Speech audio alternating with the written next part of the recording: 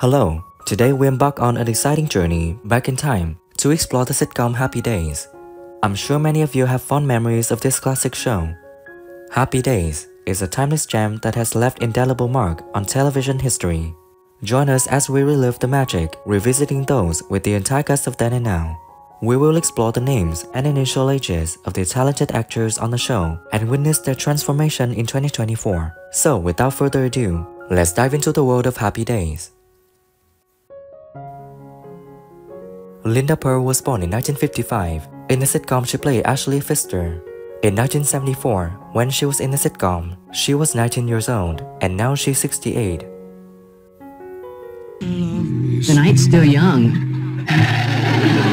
You can still go places, do things. Yeah, my father gave me an extra half hour tonight.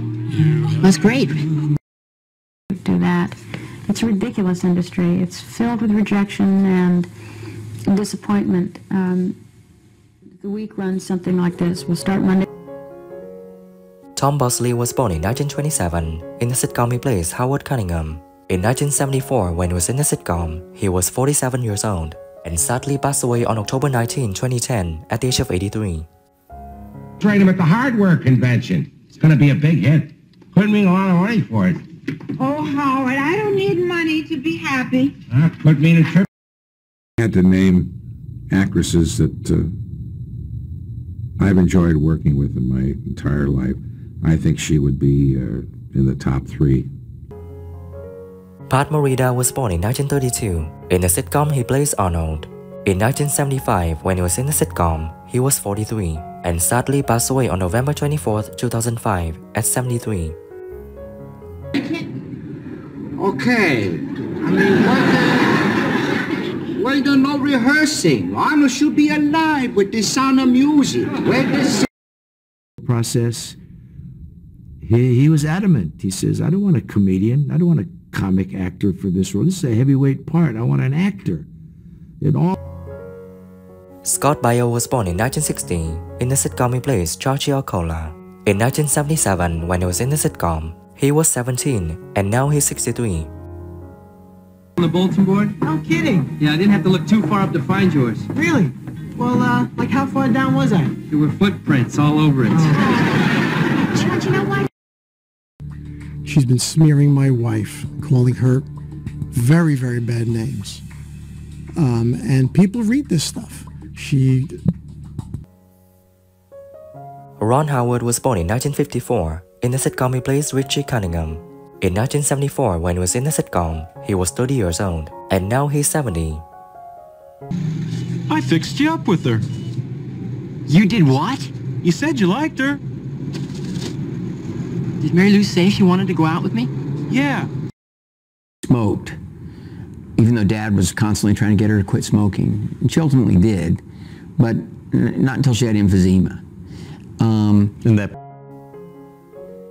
Anson Williams was born in 1949. In the sitcom, he plays Spotsy Webber. In 1974, when he was in the sitcom, he was 25, and now he's 74. Look, Mr. C, I gotta talk to you about something here. I've been working here for over a year now, and I really think I deserve a raise. When American Graffiti came out and was a hit, and they had Grease on Broadway, they thought they would do another pilot, but they thought Ron and I might be too old. How old were you at the time? 20. Ted McKinley was born in 1958. In the sitcom, he played Roger Phillips. In 1980, when he was in the sitcom, he was 22, and now he's 65.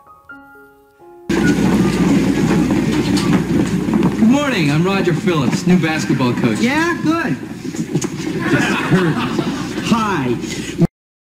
Issues, and it shows them happening.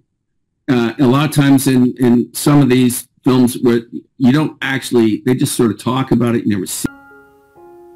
Marion Ross was born in 1928. In the sitcom, she plays Marion Cunningham. In 1974, when she was in the sitcom, she was 46, and now she's 95. Get off my feet! Now, Aunt Marion, this should stretch and relieve the pressure of your upper vertebrae and your pelvic girdle. Roger. I think he wanted somebody else for that part. Faye Dunaway was available. I know. He missed out. He missed out. So Kathy Silvers was born in 1961. In the sitcom, she plays Jenny Piccolo. In 1980, when she was in the sitcom, she was 19 years old, and now she's 62. Attention! Quiet, please, everybody.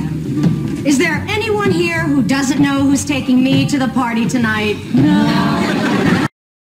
I remember he picked up my twin sister Candace and I, and he held us close, and he said, "I love you girls, please bring me good luck." And actually Milton Berle, who lived Henry Winkler was born in 1945. In the sitcom, he plays Arthur Fonzarelli. In 1974, when he was in the sitcom, he was 29, and now he's 78.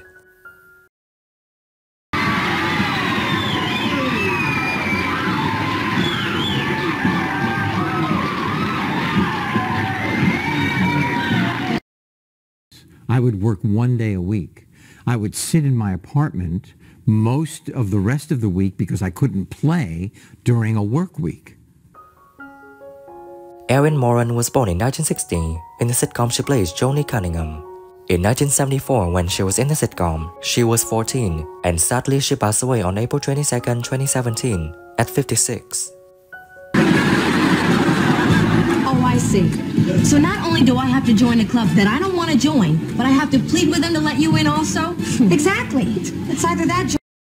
Just be tenacious and enjoy it. We talked a little bit about Los Angeles earlier, and you were telling me how hard it is now to get work out there. Al Molinaro was born in 1919. In the sitcom, he played Al Del Vecchio. In 1974, when he was in the sitcom, he was 55, and sadly passed away on October 30th, 2015, at 96. Hi, Chachi, this is Al. Yeah, I just got a card from the gang in Hollywood. Not from your cousin Fonzie. This is from Richie. Listen, it says, "Dear Al." Misty Rowe was born in 1952. In the sitcom, she played Wendy. In 1974, when she was in the sitcom, she was 22, and now she's 71. Hey, do you know how much a hot fudge sundae is? No, I don't. Sorry. I'll put down 60 cents. Well, I think that's too much. Yeah, but when a guy says, "Hey, you charge..." When we reflect on the incredible journey of happy days that took place between 1974 and 1984, witnessing their growth and transformation, we can see that the connection from those years left a lasting legacy. Their story continues to resonate with fans around the world. And as always, show some love. Hit the like button, subscribe for more, and hit the bell to never miss my new content.